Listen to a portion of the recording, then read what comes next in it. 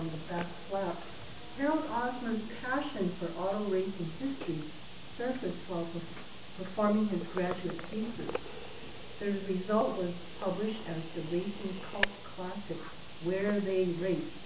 Harold, okay, this is 1999, but I'm going to keep reading. Harold is a stay-at-home father of two, works as a writer and karate instructor in the evening, and can be seen at Southern California automotive events with his 1951 Chevy Spec truck.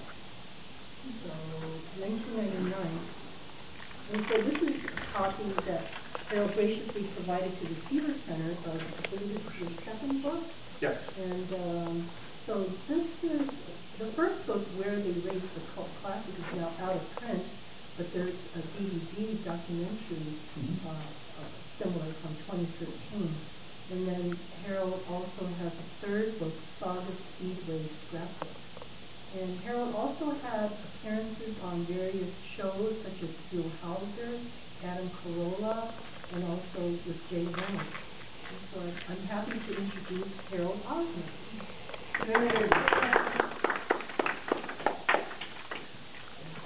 I appreciate you guys spending your lunch hour with me. I'm kind of honored and humbled to be here today because it was a chance meeting that even got me over here in the first place a few months ago when I met the director outside of a restaurant downtown. Right? At the turn of the century, called 19 teens through the 1920s, the single biggest professional sport in America was auto racing. Right? There was no radio, no television, anything of that nature. It was auto racing. And it makes sense because that's when the automobile first came about and people were interested in it. A lot of people hadn't even seen a car. So to come out and see one racing and competing and doing its thing, it was a big deal. Right? People all across the country were doing it and they were drawn to it. These are the books that Betty alluded to. Where They Race started as my graduate thesis. I have a master's degree in geography, land use planning from Cal State Northridge from 1996, I think, is when that came around. Now I took that, converted the format, whatever else, and turned it into an actual book, which became Where They Raced, and then I expanded on it later because I managed to sell 10,000 copies of my graduate thesis, and it became Where They Raced Lap 2, and I got it expanded out. Right? The gist of the thesis was looking at where a racetrack was, what's there today, and what effect a racetrack had on future land use. So even though it's Where They Raced, it's not about auto racing. And we're not going to talk about auto racing today. We're going to talk about where and why. Right? So I looked at where the racetracks were, what's there today. If you think of a gas station, for instance, you can't just make flat with a gas station and put up a house. Right? You have zoning changes, you have to take up fuel tanks, all these sorts of things. So what happens with old racetracks? Well, the short answer to the question is the effect is none. Right? There's no effect. Right? The more fun answer is more auto racing has taken place in Southern California than any other place in the world. From 1903 up to the current time, we have 174 different official racetracks in Southern California. Right? And this isn't Uncle Bob's Back 40 and Jefferson Avenue and things like this. These are official racing venues. Well, Santa Monica, like so many other places out here, really needed attention. They needed to draw people to the area. There's no natural resources in Southern California. There's none of the traditional natural resources such as timber, mining. There's no wonderful port, anything of this nature to bring people out here. So what did we have? We had space, we had weather. Well, everybody has space and weather. So how do you get people to come to Santa Monica? That was the problem for Santa Monica and all the other little towns and cities that had grown up in Southern California in this time period. We're calling 1900 up to about 1920, give or take. If you were standing on the hill above Santa Monica Canyon looking north, this would have been your view up to about 1880, give or take. Nothing here. There's lots of physical beauty, the beach, that sort of thing, but there are no resources. You can't live there. There's no settlements, there's no roads. And if there was a road, it wouldn't go anywhere. So that's really what they were up against. So they decided to hold the races. Here's an aerial map, shows you where the racetrack was. I hired the best looking guy I could to come out and show us. That's the 405. Here's the 10 freeway. And then, of course, the yellow line outlines where the course was. That's Wilshire Boulevard, which is still there today. That's the Veterans Center, which was the old Soldiers' Home. San Vicente, come through the S-curve, back to Ocean. The starting line for this course was at Ocean and Montana. Well, we're going to start our discussion a little bit more talking about Santa Monica itself, down here in this corner. This is the McClure Tunnel, the business end of the McClure Tunnel that comes out onto PCH. In the background is the Arcadia Hotel. And I found this 1880s Edison footage of trains going through the McClure Tunnel. So if you drive down the 10 freeway going to Santa Monica and you transition onto PCH, this is where you drive. This is from 1880s, which is just wonderful. And you can see the guys, jumping out of the way and the whole bit. And I know it's a little fuzzy and jumps around, that sort of thing. It's good fun. And the train went to the Long Wharf, which was the pier. Huntington built the train line, and it went out to the pier, which I think we've seen this guy before. It shows you, here's what the train tracks were, because I don't want to walk over there and point to all this stuff anyway. So I got this guy to do it for me. There's a bridge there just behind my hand, my left hand there. And that spot I just circled is where Patrick's Roadhouse is. If you go out to that area today, right at the mouth of the canyon, it's a big green restaurant thing. And that was an old train building. And if you go there for breakfast, wonderful breakfast, bring a friend and share a plate. Healthy portion. But that's exactly where that location is. The train didn't go much beyond where the Long Wharf is, and that's the Long Wharf out there. I think you can figure out where that's at. And there you go. 1893 to 1897. Huntington's idea was, we're going to let ships come in and dock at the pier. They can load and unload and move all their freight through Santa Monica, across what is now San Vicente, and into Los Angeles, because there was no port for Los Angeles at the time. And how do you get stuff through the place? There's too much mountains and desert and everything else to the east and to the north, and there's nobody to the south. So it was very extensive. The plan didn't work. I mean, it sufficed for the short term, but it really didn't work. A Superior Port location was found in San Pedro, and they dredged that out and developed that, and so this pretty much went away. From this view, off to the right would be Santa Monica Canyon, and to the left is Potrero Canyon, and from your standard Google view, there we are again. All right? So that worked reasonably well, but no, they caught on to it. Huntington thought he would have a monopoly on it, and so they pretty much shut that down, which was another reason they went to San Pedro. So we come back to the McClure Tunnel, and that's the Arcadia Hotel in the background. This was another way that Santa Monica tried to attract people to the area. They built this wonderful hotel. Nobody came. Why not? Well, you're on the cliff, and you got to go to the beach. You got to go down, out do your beach thing, come back. Now you got to climb back up the cliff. In the same time period, Venice and Ocean Park, just to the south, got sea level. And Abbott Kinney was over there digging the canals. They had different piers, different entertainment things going on over there. So people would go there because it's easier. And they would do that rather than come to Santa Monica. The reputation of Santa Monica at this time, lots of bar rooms.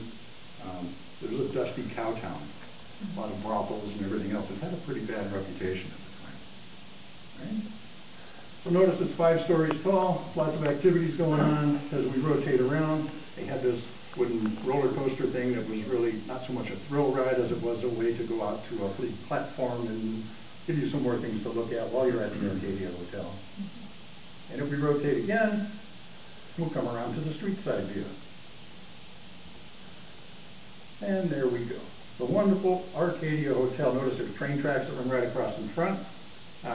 Pacific Electric cars could come out. In this time period, there were no cars really in Los Angeles to speak of, so you had to take the horse and buggy or you take the train to get out to places.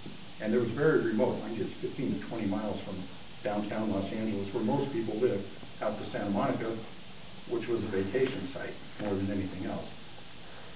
Another thing that comes up with this, and some of you guys will appreciate it as researchers, I would find pictures of the Arcadia Hotel and I would say, I know what the Arcadia Hotel looks like, this isn't it. Well, wait a minute, this is it. It says so right on what, no, the Arcadia Hotel is 5 stories tall. This is only 3 stories tall. Wait a minute. And some guys have a light bulb, I have a candle, and it finally lit, and it dawned on me that when you see the pictures of the hotel from the different angles, part of it goes down the cliff. This part doesn't show the cliff. So there's 2 stories below this that you can't see. So as a researcher, I finally dawned on me what I was looking at, because the building all looked right, but this one's taller, this one's short, and you had to solve that problem. Another thing that happened at the Arcadia Hotel in 1903, Griffith of Griffith Park fame. 1903, September, he and his wife were staying at the hotel. He was a temperance guy in public, and in private he would drink himself stupid. Well, he drunk himself stupid one night, shot his wife, shot her in the head. She moved at the last possible moment, got caught, just grazed her eye. She survived, rolled across the floor, jumped out the window, fell, landed on the awning down below, broke her shoulder, survived, got through it all, right? So they caught up to him. He used the Twinkie defense, alcohol insanity, sent him off to San Quentin for 3 years. When he got out, he tried to reestablish his reputation and his name, and this is how we got the Greek Theater. Right? He had already donated most of Las Feliz land and the parkland and all that sort of thing. So it was the first real celebrity trial in Los Angeles, and it all came from the hotel. His wife forgave him, by the way. And, you know, my wife shoots me in the eye. She's done for, as far as I'm concerned. You know, a little brighter than that, hopefully. So that's some background on Santa Monica history. Here we go. Wide view. First auto race, first official auto race in Los Angeles took place here. We are here. 1903, Agricultural Park. It was a 1-mile horse track out here. You can still see the horse track. This picture is from 1928. The Coliseum is under construction. You can see that obviously there. And over on this side, I'm going to draw a nice little circle around the grandstand on the south side. It was covered grandstand as well. Mind you, it was mostly a horse track. And the Fiesta Week celebration, which amounted to the county fair, is what took place here. For a number of years it took place here. Now we do it out in Pomona, right? But originally, it was right here. And in 1903, they staged the first automotive meet at an official competition, which amounts to now, I'm telling you, it's the first official auto race in Los Angeles, 1903, here at Agricultural Park. Yay, us. So there's that. Just south of downtown, again, you get a nice lay of the land, and I think this guy comes back. There's the marina. We're familiar with that. And we're going to take a look at this place. Nice. The Motordrome, Playa del Rey. This was the first wooden speedway built specifically for cars. Okay.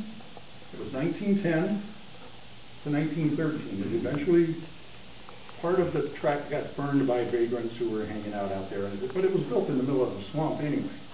About 1910 to 1913, the guy who designed this track was the same guy who designed and built bicycle velodromes and motorcycle wooden speedways, which you could come out and they were extremely popular. But you couldn't run cars on them because cars were too heavy and they would go too fast and they would deteriorate much too quickly. So this was the first official racetrack built out of wood specifically for cars.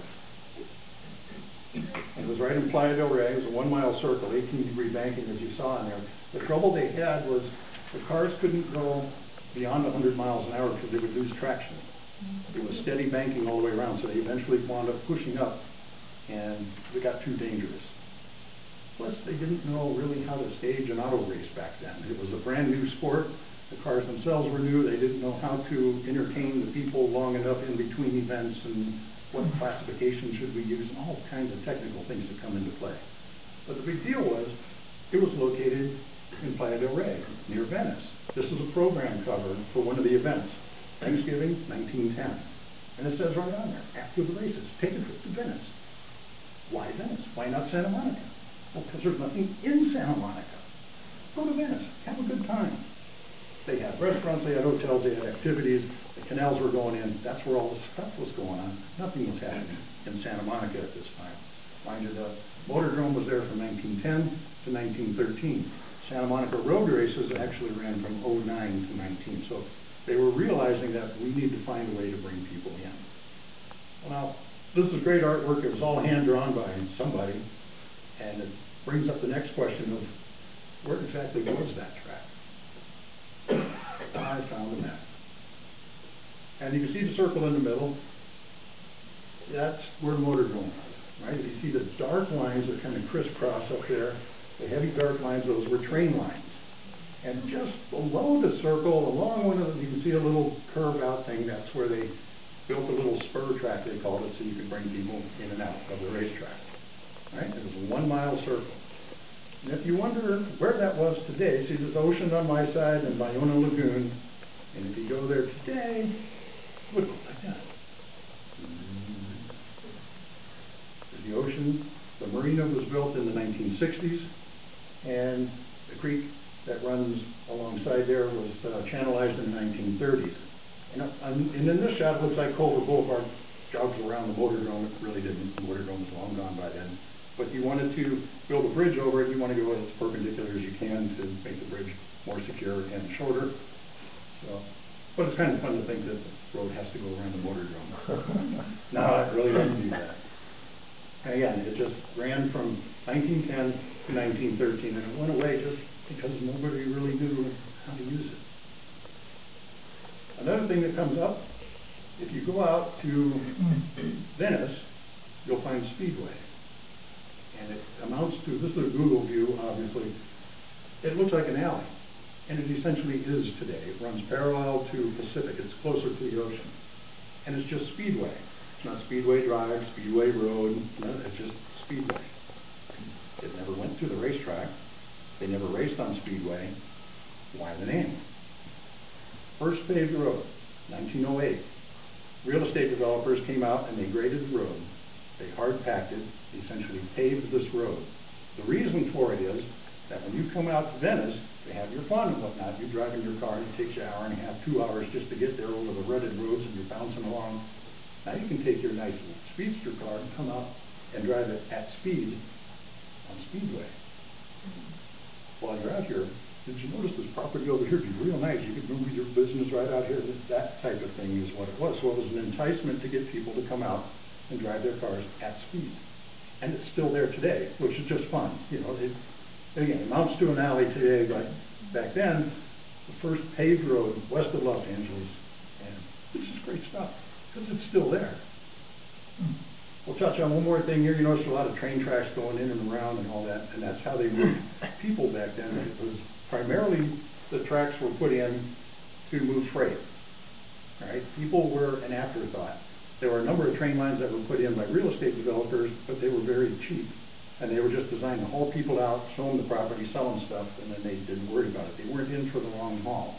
So regardless of what Roger Rabbit wants to tell us, there was no big collusion to kick out the red cars or whatnot. They were just expensive, hot, and dusty, except for when they were expensive, cold, and dusty. And they just didn't last very long. It was an inefficient way to move people in Southern California, especially in that era when we were so spread out. Buses were superior in every way because you could turn left here, you could turn right there, you could go further, you could add a car, you could take away a car, you could do all of much more flexibility than the red line had. So there's that. So that's our backdrop to Santa Monica. Auto racing. There's our buddy Barney Oldfield, who was known for having a cigar in his mouth whenever he drove. He trying to make it out in that picture. He never lit the cigar while he was driving. He would just keep it in there and keep his teeth from mashing together because he was bouncing around on the wooden road, on the dirt roads rather. This is the era, as I call it, of chain drive, wooden spokes, and hair for helmets. They also didn't have seat belts. The reason for that is the fuel tanks were metal, and if you crashed, they would leak, and they were afraid of fire, and so they didn't want to burn. So they thought, we'll just jump clear of the car when it rolls over, and it'll be safer. Okay, here he is making the corner at Dead Man's Curve, which is Ocean and Wilshire, and nobody died at Dead Man's Curve. Right? That's just the way that they attracted people out. Dead Man's Curve right here to try and get people to come out to the event. Again, there's no radio, no television, no way for the word to get around except for through the newspaper. So they would write it up, Dead Man's Curve. The first racing injury occurred at Dead Man's Curve, though, in 1909. Guys were out there practicing, came around the corner, got a little hot, slid off, hit the tree. Guys who were up in the tree fell, broke his arm. All right, first racing incident, first racing injury was 1909 at Dead Man's Curve. He didn't die, he just fell out of the tree because he came around the corner a little high, and that was that. Again, remind you where we are, Ocean to Wilshire, and back around San Vicente. Today along San Vicente you have green belt and you have 2 lanes of traffic. But back then the only road was to the south of where the green belt is today. Right? And it was the old soldiers' home up there at the Veterans Center. And there we go, Ocean to Montana. So about where the A in Avenue on Ocean is where the start-finish line is. Right? And you're going generally downhill as you're coming on Ocean. When you turn to go up Wilshire, it's a straight road, but you're going uphill. Next time you're out there, you drive up there, you'll got to kind of make a mental note, and you'll notice that you are going a little bit uphill, which makes perfect sense because the water is in the ocean, not the other way. And if the land went the other way, there'd be a big lake over by UCLA, and there's not because it goes that way, so you're going uphill, which was okay. And when you come back down San Vicente, you're going downhill because you're going towards the ocean. And so you would pick up speed and go really fast going that direction, which was great fun. And people could come out and sit all around the race course. They would camp out for days to watch these events. And it was encouraged. So here, if you're in the grandstand looking across at the starting line, you notice in front of the 24 and the 11, there's 2 guys out there, and they're hand cranking the cars. That's how they started the cars back then. That was the technology that they had available. And so they used it. Notice also there's a train car in the background. That's that line that ran across Ocean, and again, went in front of the Arcadia Hotel. And that's how a lot of people came out to the events. They would ride the train now. Also, when they started these events, they didn't start like they do today. Everybody side by side, they come around, wave the green flag, and they take off. No, it was too smoky, too dusty, too dangerous. They didn't want to do that. Because it was, they were not dumb. They were just ignorant. They didn't know it yet. They were still developing how to do all of these sorts of events. If you're on the other side of the track, or the other side of Ocean, then looking back, you can find the grandstand. You'd pay your money to sit in the grandstand, but you didn't have to pay money to sit around the race course. And you'd have hundreds of thousands of people. 100,000 people would come out, watch these events, and it was roughly half the population of Los Angeles County at the time would come out to watch these things. And you didn't have to pay to do that. It was great. Wonderful stuff. 2-man cars. You had a driver and a mechanician. Right? The reason you needed a mechanician, a couple of reasons. They didn't have good oil pumps or fuel pumps, so they had to keep the pressure up. Somebody's got to do that. So somebody's doing that, and somebody's doing this. You get the driver doing that. These guys didn't trade off in the middle of the race or anything like this. They just, one guy was the driver, the other guy was the mechanician. And if the car broke down anywhere along the race course, you need somebody to help you change a tire. One of the reasons for holding an auto race was to prove the reliability of the race car in the first place. And so the idea is that it would be just you and your friend out driving the car, and you should be able to fix it yourselves. So if people, spectators came and helped you change a tire, you'd be disqualified from the race. Because we're trying to prove the reliability of your car, and if you can't do that. So that's how that worked out. If you were in the pits, it's the same as being in the garage. You can have as many guys help as you want.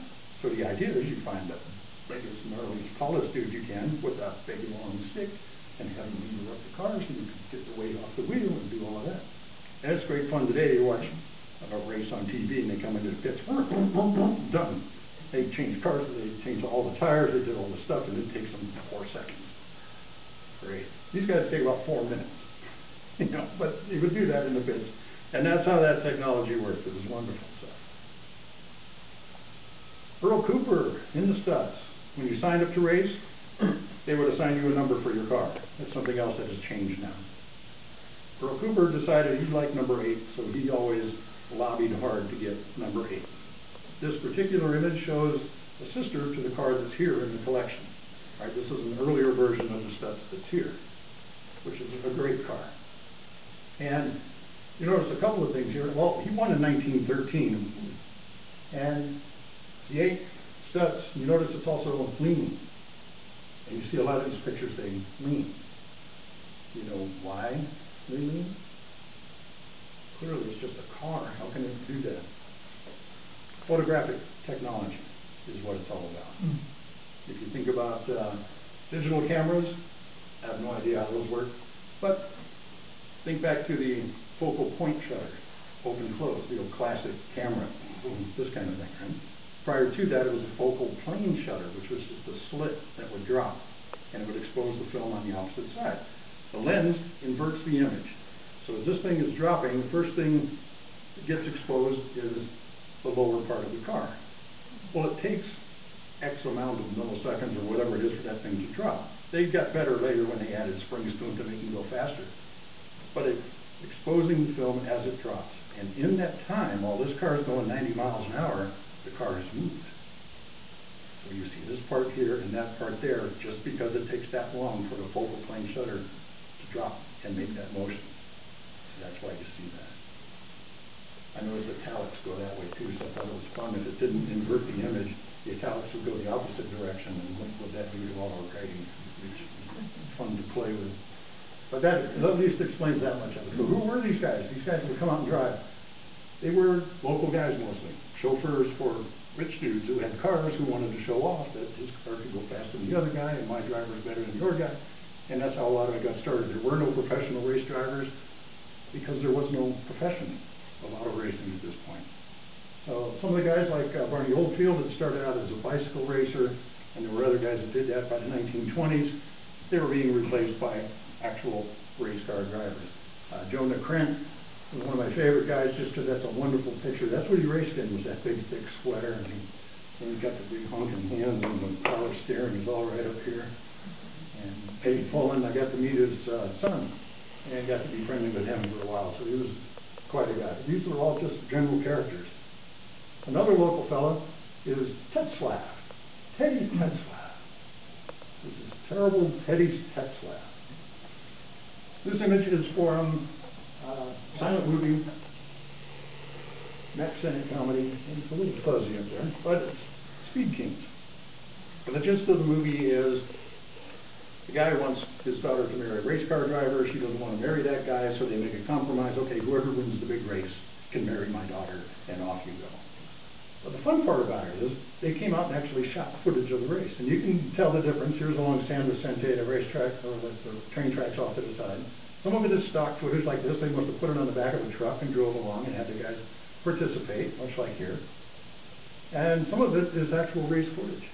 And you can see how much smoke is coming off of these cars and how dangerous this whole thing would have been. But it's a fascinating time, and this movie is available online. If you go on and look up Speed Kings, you can find it and watch it. It's a 10-minute comedy.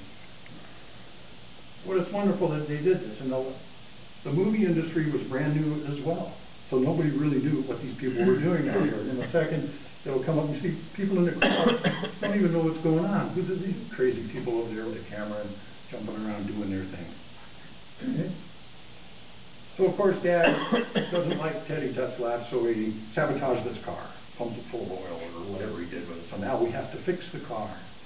And here goes Cooper. Well, we have to catch him. You know, all the drama comes into play. How do we catch the guy? What do we do? You see how big that car is, how tall the hood is on that car.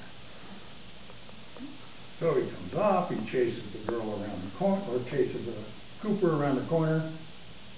Wow, there's Dead Man's Curve. Nobody died at Dead Man's Curve. Boom, boom, here we go, the race is over. Yay! There's Barney Oldfield. And watch, he's very nonchalant about, yeah, there's a camera over there, sure, all right. Yeah. Earl Cooper, oh, Mr. Cooper, you won the race, that's fabulous, oh, that's great, but you know what, sorry, but my heart belongs to Teddy. And so off she goes. That's Mabel Norman. And she's one of those people that set the tone for everybody else that came after. Somebody has to be the groundbreaker that makes it possible for everyone else to survive. Like Mary Pickford and whatever else became much more famous than Mabel Norman, but Mabel Norman cut a lot of those paths that benefited everyone that came afterwards. So that's, you don't hear too much about it. All right. A number of things went on, and this was part of the reason that I find this the most fascinating era in auto racing history, is because they didn't know how to hold an event. They didn't know what kind of technology they had. And here we have three cars that span the era. 1912 over on the right, you can see chain drive wooden spokes, hair for helmets everywhere. See how tall that thing is. 900 cubic inches, 4-cylinder car. And what that means is you have pistons this big and they turn about 1,200 RPM. Okay, car guy stuff. Think about a Mustang. You see the average Mustang out here driving around today, it says 5.0 on it. That's around 300 cubic inches, and that's 8 cylinders. As opposed to this guy, which is 3 times the size and only 4 cylinders. So they made brute force was how they did it. Right? They could go fast because they could develop through gearing to get up to speed. By 1914, they were realizing they needed a little more specialized car, and by 1916, this is a specialized racing car. Still 2 drivers, but they have wire wheels. The chain drive is gone and becoming a little more streamlined. The other thing on the 1916 car, that's Eddie Rickenbacker at the wheel of a Delage racer, and on the hood of his car up there by the radiator, the Cupid doll. He was very superstitious. A lot of sports people are superstitious anyway. So was Eddie Rickenbacker. He became Captain Eddie Rickenbacker, later World War I flying ace and all of that, but he drove race cars initially. But that's a good bit of fun there with the Cupid doll. So by 1919, we got down to very specialized race cars, special exhaust, only 1-man cars instead of 2-man cars, the whole thing. And this was just in this one decade. They had developed to that far. If you wanted to win a race, you had to have a specialized vehicle. You couldn't just strip down your street car and go out and race and do that. So why would people want to race? Well, for this reason. You get big headlines. You can make yourself famous. Look at that. And why would the city want to do that? Well, because you can make yourself famous. And that's exactly why Santa Monica wanted the races to come out. Because when the new people were coming into the area, the big thing they want to do is go to a place that they've heard of. If you go to Paris, for instance, you want to go see the Eiffel Tower. Why? We've heard of that. And then you start from there and you go other places and find other things and whatnot, but you find some place to start. And that's what the auto racing did, and that's why they would do that. You could get famous. Right? Because drivers could get famous, your car, you could, when Hanshu won in 1909, you could go down to the local Epperson dealer and buy essentially that same car that day. You could go do that. The big red pennant, I have another one over there from 1914. Today you would go and get the event t-shirt. Back then it was a felt pennant.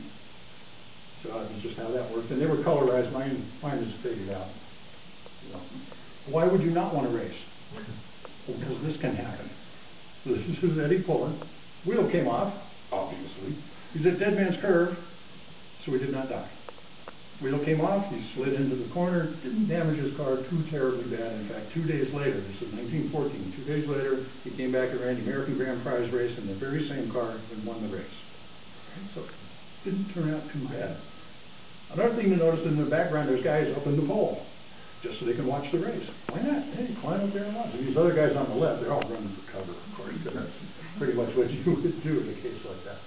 Well, now, Pullen wasn't the only guy to go over. This is John Marquis, turning turtle at Dead Man's Curve. He did not die. It's like the blanket thing. You can't die at Dead Man's Curve over there. So he's coming off of Ocean, coming towards me, turning onto Wilshire. He's going downhill on Ocean, so he makes this turn and did not negotiate it properly. Fun thing about this is, you look way off to the right, there's palm tree, and there's police officers standing out there protecting the course, keeping guys out of the way.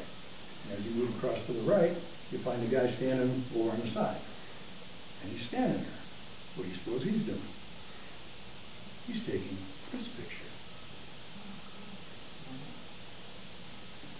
Think about that for a second. Focal plane shutter, 2 different individuals, same precise moment. They captured this instant in time. Arm is out, other arm is bent, arm is out, other arm. How did this happen? 2 unrelated guys taking the same instant in time. 1914, again, focal plane shutter, the whole thing.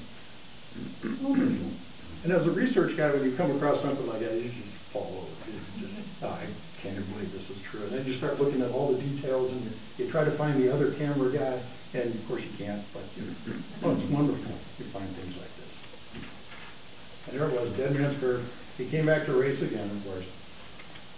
And it's just terrific stuff. So here's the other side of the race course, San Vicente. Train tracks, which is now the green belt, and the road was to the left-hand side. Today, if you go out there, the road going towards the beach is on the north side of the green belt, and that's going towards the beach, and then you have segregated from the other cars that are coming the other direction.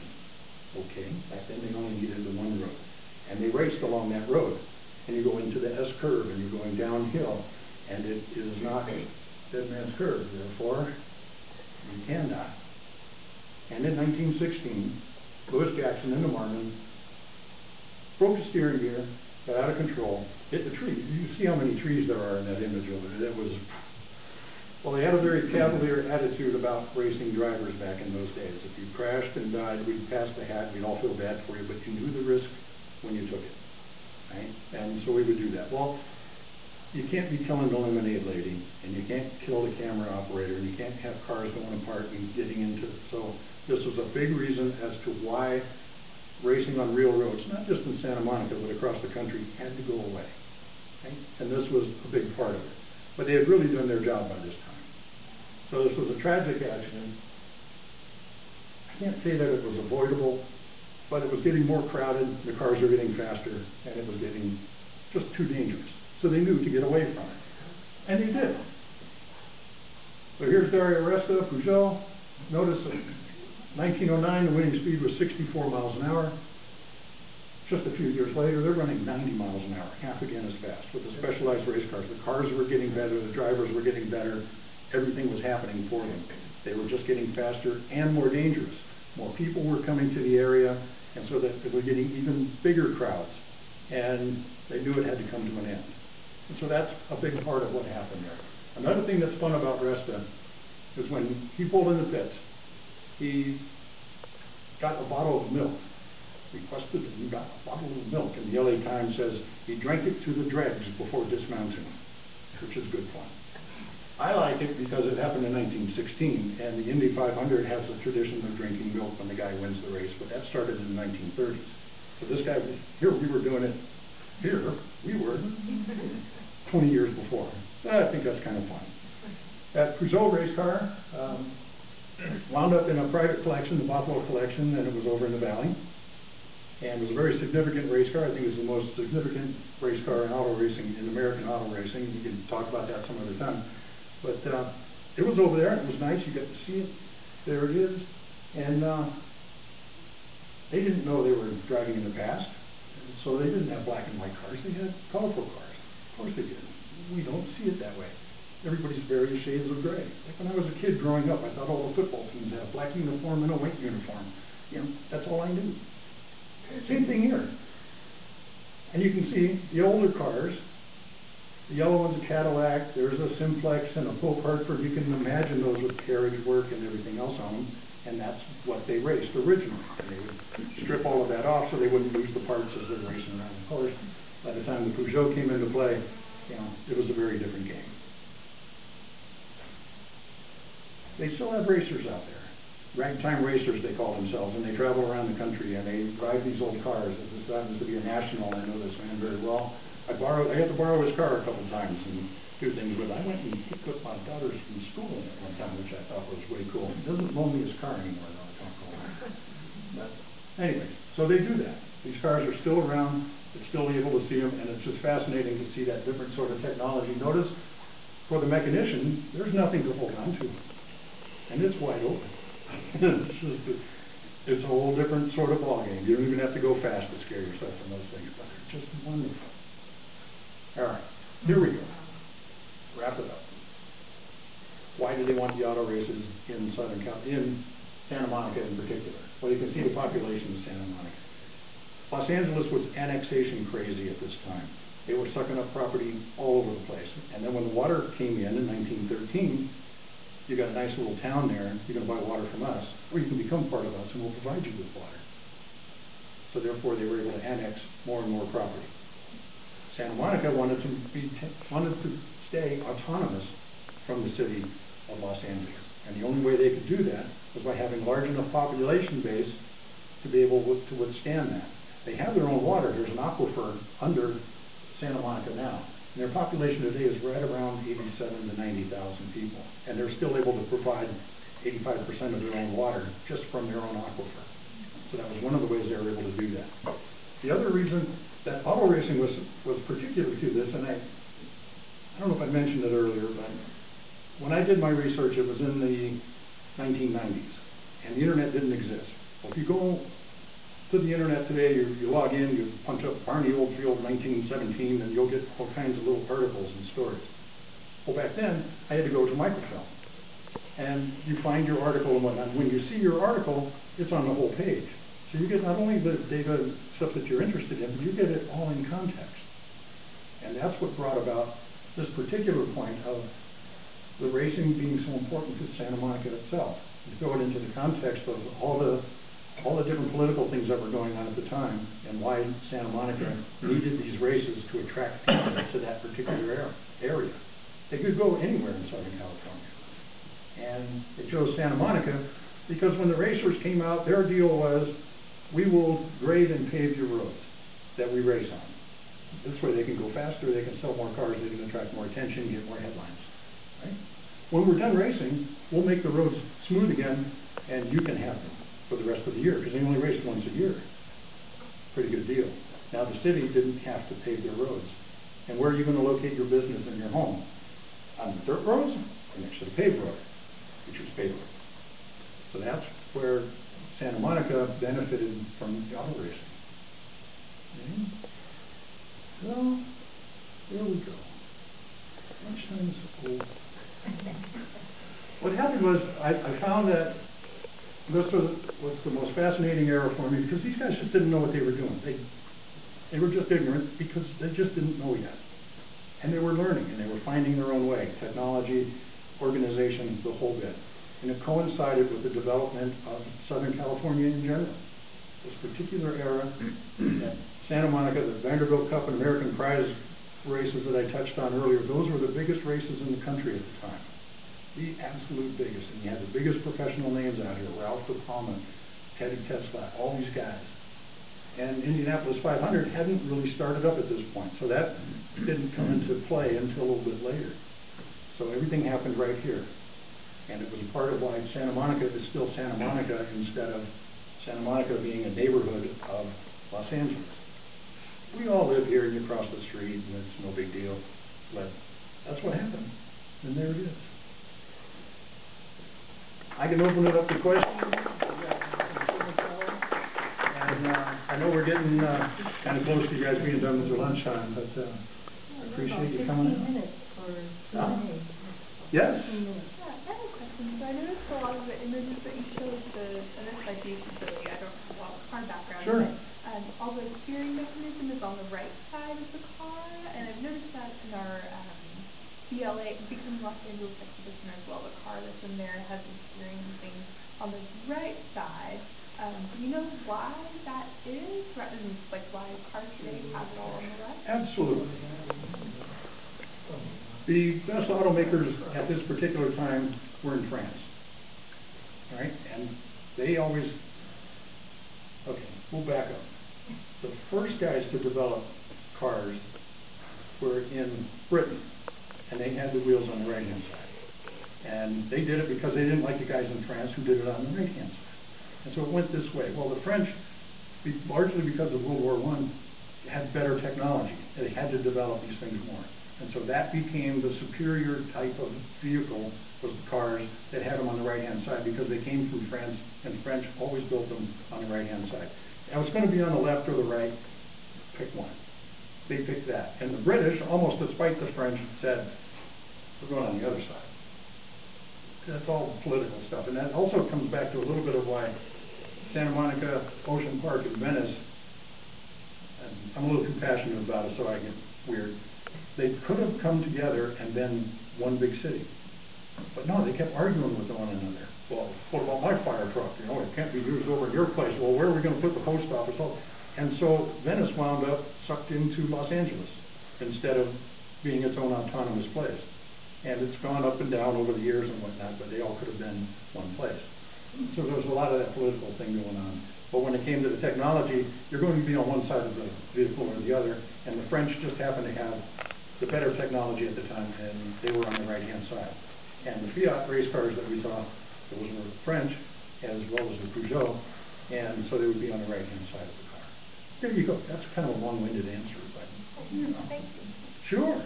Anything else? Yes, sir. Did any technology from after the First World War influence how they were building the cars? Did it advance it at all from after? Absolutely, but that blue car we saw in the end with Dario Resta, the reason, and that was a French car, Peugeot, the figure, they had to smuggle it out of Germany just before World War I. This was 1913, 1914. And they smuggled it out because they knew the war was coming and it would be destroyed. They needed these smaller engines to power their aircraft. The big engines they were using prior to this time, 900 cubic inches, were just too big, too massive. Even if you could get your plane up in the air, the framework of the plane would break under the weight of these engines. So you needed to be able to turn more RPM, and they did that out of smaller pieces and more precision. So there's a whole reason why all that works, and they had to develop the machining techniques, the metallurgy, everything else to make that happen, and they did. But that was all war-driven. They wanted to be able to fly their planes, and they needed a smaller, more powerful engine to do that, and that's where it came about from. Yeah, it all ties together. And it's all fascinating stuff because it's just people that did this. You know, they had a need, they wanted to go out, and being young men, of course, I can run faster than you. Well, my horse is faster than yours. Well, now my car is faster than yours. And that's what young men do. They compete. Okay, go out there and do that. And that's what was going on with this type of thing. And it was difficult. They had some races where women would run, not on the roads, typically on the horse tracks and whatnot, the 1 mile horse tracks, and they could do it. But it was, again, with the steering gear stuff, it was a direct line. It wasn't power steering like we have today. You can sit in there with one finger and turn your car. But back then, every bump, every rut, everything you hit would get directly fed back to the driver. So your arms and your body and everything, you'd be totally beat up. And it was not uncommon for these guys to come in after 300 miles of racing and just sit in their car for 10 minutes because they couldn't really move. Their hands were so tired from gripping the wheel, the bodies got beat up, and they had the big open exhaust, blah, blah, blah, blah, the whole time. So you'd be standing there telling him what a great ride he had, and, hey, what'd you think of that lap 12, you know, and he's over there thinking, and that's all he could do for a couple of days. Their hearing would be so shot. Yes, ma'am? That kind of reminds me of the competitions